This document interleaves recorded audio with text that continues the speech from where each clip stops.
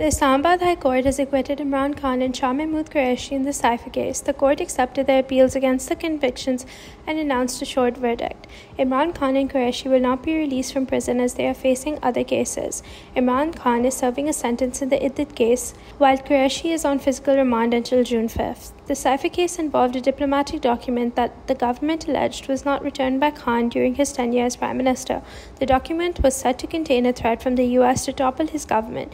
Imran Khan and Qureshi were first indicted in October and had pleaded not guilty. The case has been ongoing since then, with multiple hearings and appeals. The special court established under the Official Secrets Act had handed down 10-year jail sentences to both Imran Khan and Qureshi in January.